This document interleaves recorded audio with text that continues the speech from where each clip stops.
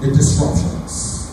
Why is it that people keep being discontent?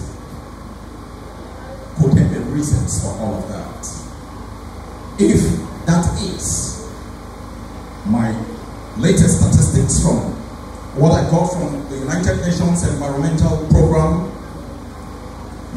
database, 2021, the conflicts in all of these places is because there is lack of humanness. Lack of humanness.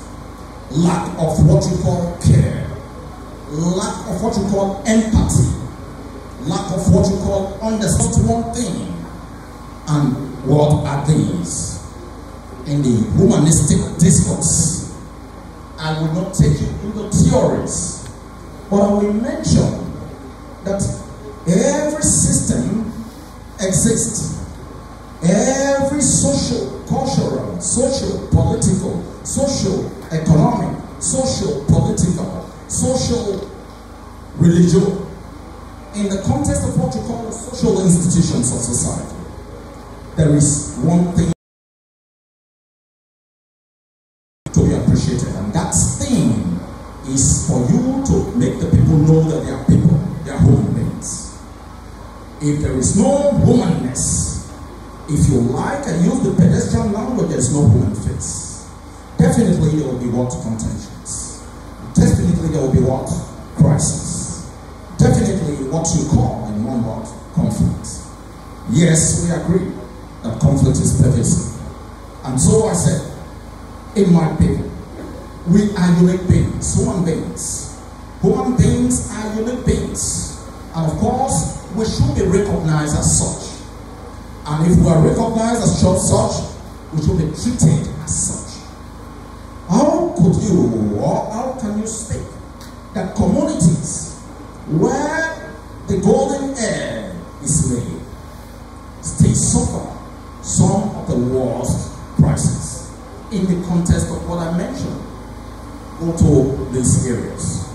Is it what you talk, the biodiversity is there? To use the small word, and you want people to survive there. You have what you call the gas flaring. You have, in fact, the ecology of the place is in disaster. Let me use one theory or two. There is called Carl Rogers. Carl Rogers in 1947 said that every human being has an esteem value. Every human being value. We are used to support we call existential. Man recognizes himself, and society does say. Carl Rogers said so, that we all have that esteem value, and because we have esteem values, we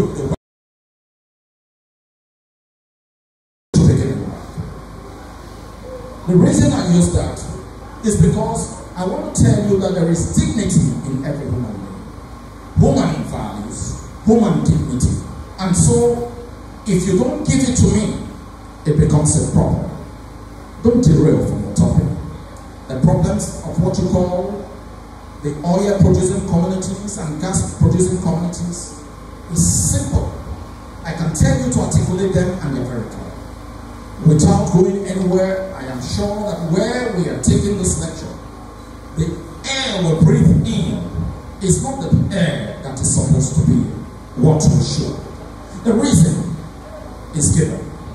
We are powering this place with an energy worked by somebody's mental state, but not recognize that he is a being.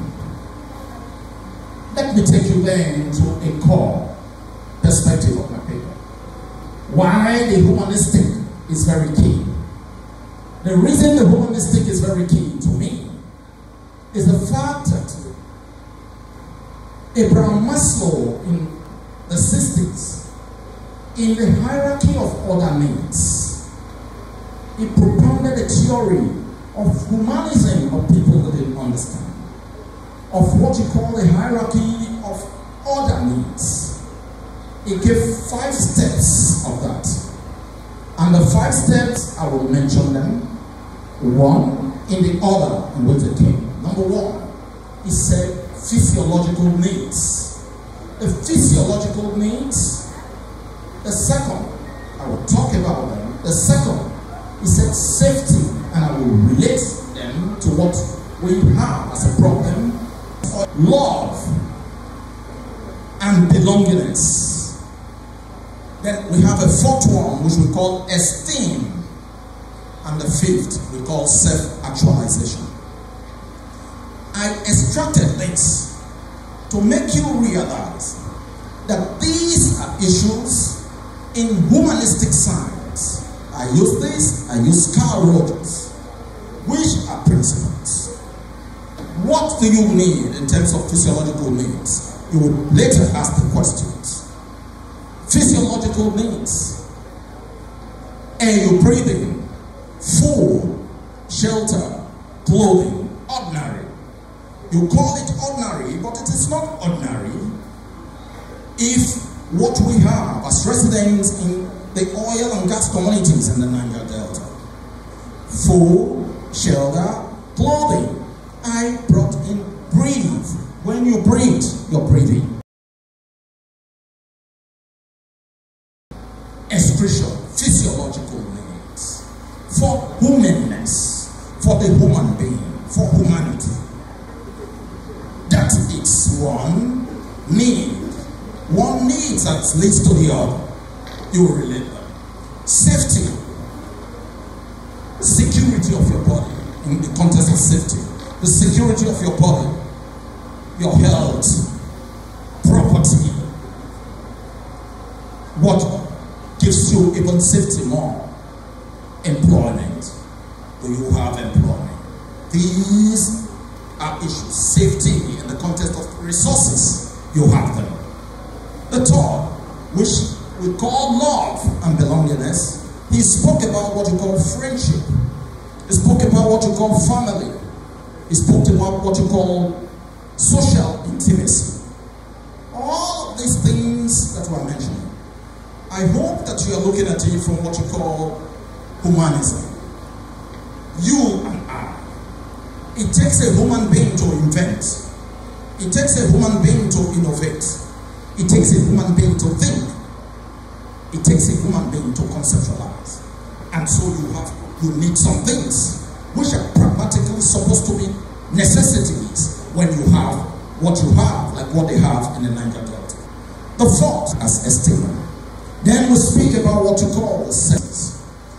As there is no morality in science. Because if there is no morality in the social sciences, then we cannot ask question of what, why, where, when, how, etc., etc. Get me right. If there is morality in the social sciences and humanities, and there is morality in science, and morality in science, then you cannot ask scientific questions of why, what, when, which, how, and all of that. Let me reduce it to the barest. The science, scientific thinking, the guns you use to fight the wars, the physical wars. If there were morality, as it were, if morality were to constrain inventors from your thought process, we wouldn't have had them. But what we do now is to control some of our excesses in terms of what you call immorality, and that's where ethics came in, ethical practices. Coming back now to what you call the Niger Delta question. Look at all these that I've stated. What became the causes and the root causes of what you call these conflicts in oil producing communities? I itemized 3, and I thought that the 3 are key to the extent that you can expand them, because they have actually had what you call the global recognition. Number 1 is what you call environmental degradation. Before now, let me get it straight to you. Before now, that number 1, I said environmental degradation. Before now, the people in these host communities never thought that there were dangers to them by way of their environment, even while it only dawned on them when the environment that they depended on became replete with certain biodiversity crises. For instance, oil spills, gas flaring, destruction of the ecosystem, the land, the water bodies in the region all became, problems, what you refer to as the ecological problems. This became detrimental, of course. It has consequences, for what you call agriculture. It has consequences for fishing. It has consequences for traditional livelihoods of the people. So why do you expect, or why don't you expect that people will react? If people must react, then of course they are trying to save not just their lives, their self-esteem, but their humanity. Humanistic science. The second point, which is the root cause, is what are identified as the socio-economic disparities. The socio-economic disparities in the context from the oil explorations. And these host communities, like I said, the unequal distribution of economic benefits from oil exploration has created socio-economic disparities between the oil communities and the host communities, saying that the right things must be done. And of course, all of these are documented by what